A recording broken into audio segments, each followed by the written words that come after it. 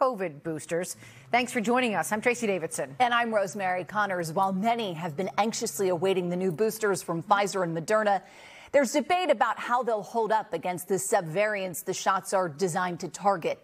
Today, I spoke with Dr. Paul Offit, a vaccine expert from CHOP, who also helps to advise the FDA.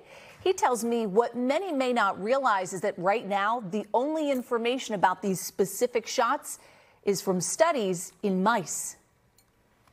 It's not only that we don't have clinical data seeing whether it works, which makes sense because, we're doing this on the fly. We don't have immune data in people.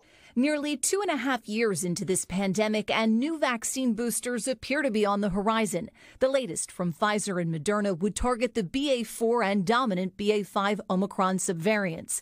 But Dr. Paul Offit, a renowned vaccine expert at the Children's Hospital of Philadelphia, who is also on the FDA's 21-member Vaccine Advisory Committee, is telling people who may want the shot to wait until there's more information from the drug companies. Right now, they're saying that we should trust mouse data, and I don't think that should ever be true. I don't think you should ever ask tens of millions of people to get a vaccine based on mouse data. Dr. Offit explains mice and other animals are typically the first to be tested in preclinical trials whenever a new vaccine is made. And that tells you whether or not something is at least immunogenic, that it can induce an immune response that you think might be protective. And it also tells you whether or not you have an obvious safety problem. And then you slowly go into people, so-called phase 1 trials. And there's no public data on that yet. What's more, for these fall booster shots, the FDA is not consulting with Dr. Offit and the rest of the Independent Vaccine Advisory Committee. The reason to consult us is because when you do that, when you consult us, that's open to the public.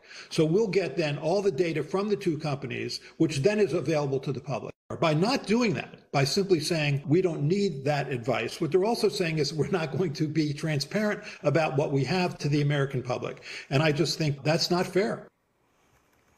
Keep in mind, this is just one opinion. Others on the FDA Advisory Committee may have different views, especially considering that time is of the essence in this pandemic to protect people. Also, everyone has unique health circumstances, so patients should choose what's right for them.